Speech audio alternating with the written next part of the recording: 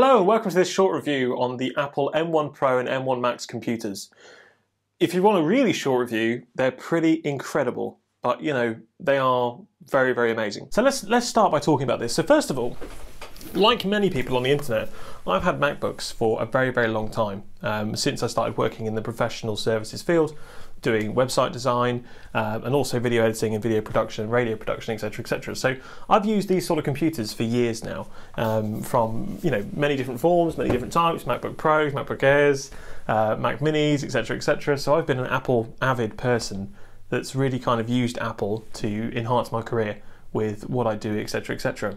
And these computers, I've got a 16-inch M1 Max 24-core here, and I've also got a 14-inch MacBook Pro with the M1 Pro base model in. So that's the 8-core CPU and the 14-core GPU as well. So I've got two different types of MacBook Pros here.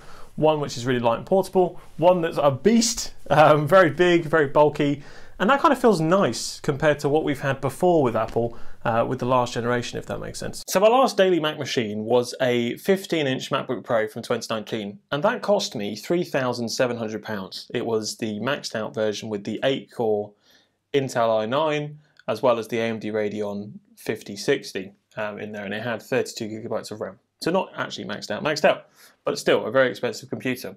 And that lasted me for a very long time. I've used it up until I recently sold it when I got this new one, if that makes sense. But the thing is that when you compare that, which was £3,699, to this M1 Max, which was £3,299, so I've actually spent less than the last model, the performance changes have been absolutely incredible, absolutely amazing. It's kind of shocks me in a way, with what I was expecting. Now, I didn't believe the hype a year ago with the M1 in the MacBook Air and the MacBook Pro. I thought it was a fantastic move from Apple to move over to their own silicon and to basically reverse engineer how we engineered the iPhone, which I think is really clever, because if you think about it, with the iPhone we were like, how do we put a computer in a phone? And now we're kind of asking, well, how do we put the chips from these phones back into the computer? It's an amazing evolution of how Apple has gone, if that makes sense, from a technical perspective. So, there's some graphs on the screen here from Geekbench that just show you the drastic changes in performance compared to the two. And you can just see it's absolutely fantastic. It's much better than I expected. So the question you're probably asking by watching this video, if you clicked on the thumbnail, etc., etc., is, well, why did you go for the 24-core? Because in the UK, it's only an extra £100 with the specific model I've got here. So I've got a 2 terabyte hard drive. So it was only an extra £100 or whatever to get the 32-core GPU. And that's a simple answer. So my workflow and my work sort of the way I work and the things that I actually do is I do some video editing, some photo editing, but majority of the things I do is code. So I'm a developer, so I make websites, I also make apps, I do the occasional bit of photography. You can click a video to my camera review recently that I did here, the D5600 from Nikon. And I do all that kind of stuff basically. And I had a look online, I did a lot of research into the 24-core versus 32-core, and I decided that actually for battery life, I'd like to go for the 24-core model, because I don't think I need the 32-core model at this moment in time.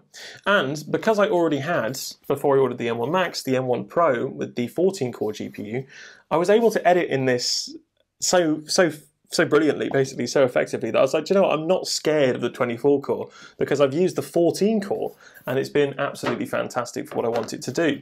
And actually, if you're not a professional video editor that's editing 8K ProRes footage, I would actually say the M1 Pro might be the best bet for you in the 14-inch model, because the difference between these two, the big difference between the 14-inch and the 16-inch, is that size and that bulk, if that makes sense. It's absolutely crazy, the difference in size. In fact, even when I still had my 15-inch, I was like, this is a beast of a computer.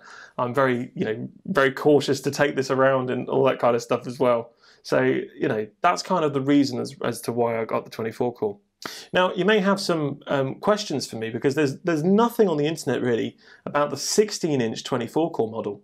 And from my understanding of using this machine, doing a few tests, etc., etc., the 16-inch version of this model compared to the 14-inch 24-core, this still has a bit of a better boost in performance compared to the 14-inch. In fact, if you look at other videos on YouTube, I'll link it to you in the comments, you can see that you know, there are performance gains between the 16-inch and the 14-inch. It seems like Apple has handwritten into the software that, you know, it can only run at a certain speed on the 14-inch as compared to the 16-inch. Something to do with the thermals, probably, from that perspective. So it's all good. In short, if you're still watching at this point, I would say, look, it's all fantastic. It is a fantastic machine. But there are a few things to think about, though. So the first problem with these MacBooks is quite an important one for a lot of people, and that's price. They are bloody expensive.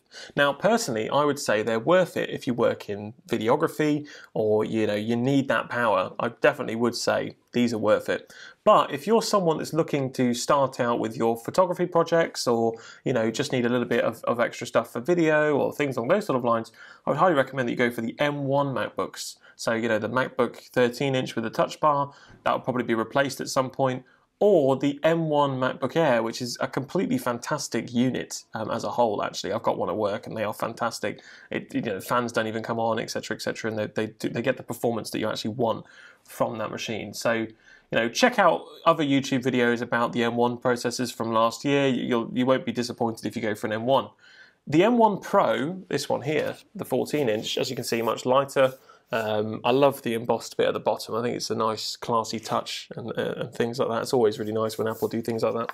The M1 Pro, this is the base model, no problems at all. Even with 4K video editing, no problems. With everyday tasks, no problems. I think it's a brilliant machine. In fact, this lasts really, really long from a battery life perspective as well. I have no problems, but I am a sort of golden Apple user, so I don't use Chrome. I use Safari, I use all the Apple apps, etc., etc. So, you know, I'm not using Rosetta very often. And I'm also not using that extra RAM from, you know, Chrome and all those other apps. So, you know, the 14-inch for me works fantastic, and I think it'll work fantastic for you too. But if you're using high-intensive apps like Chrome or, you know, video editing all the time, the battery will die. This one, on the other hand, the battery life is not as good as the 14-inch. It's also not as portable. It's very heavy for a MacBook. Usually you'd expect them to be thin and light. Obviously Johnny Ive would have made a thin and light version of this. I love the design, I love the thickness, but it is heavier. You can definitely feel the weight of it. It feels like something you could slap someone around the face with and it would cause quite a lot of damage, if that makes sense. It's quite a robust machine. And the other thing that they've added, as you can see, is they've got new ports. When I say new, I mean old ports that they've brought back. The MagSafe, which is now MagSafe 3, 2 USB-C, a high impedance headphone jack. And on the other side, we've got HDMI. That's incredible to be back on a computer. I do a lot of work in an office, and I've always had to have a dongle, etc., etc. If I forget my dongle, I can't present on the screen. So that's brilliant. Another USB Type-C and an SDHC card slot. So you can shove your SD card in here as well if you want to. And the port selection is great. It's fantastic. It's a really good addition to this MacBook Pro. And I think it echoes something that Apple have wanted to echo out to the community, which is, we're listening to you again. We want you to buy our products, and we want you to kind of, you know, get back to us, if that makes sense. Now, a lot of people ask the question, why does Apple want to listen to us again right now? Well, it's quite simple. Apple is a public company. Public companies need to make profit to increase their share price. And as time goes on, Apple are running out of things to do, right? They've got the iPhone. They've kind of innovated that slightly over time. And they really need people to buy MacBooks. They really need people to buy stuff. So when Windows started to up the ante and say, look, you don't need a Mac, you can come and use Windows to do these things. We give you the ports, we give you the SD card slot, we give you everything you need. You know, a few people actually went to Windows from that shift, if that makes sense. And Apple wants them back so that they can get those profits to go up and so that their share price can come back. So I don't think it's some sort of change in philosophy where Apple go, well, you know, we're not right anymore and you're right. I think it's more business-led around, we need your money to increase our share price. That's very cynical, but this is business. They are the biggest company in the world for a reason, and that's why they kind of get there, if that makes sense. Cool, well look, I think that wraps up my really short, you know, review of these two computers.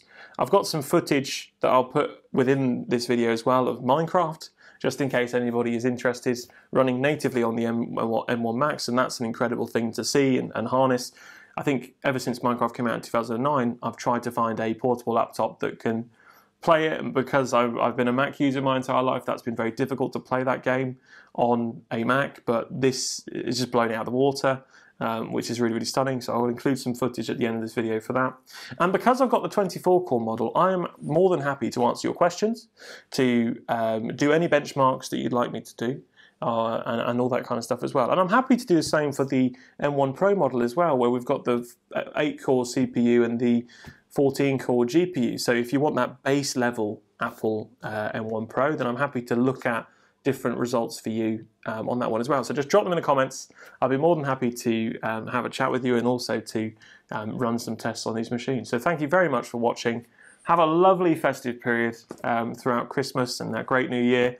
Hopefully everything kind of goes back to normal in 2022, but we all said that last year, and look at where we are. So thanks very much.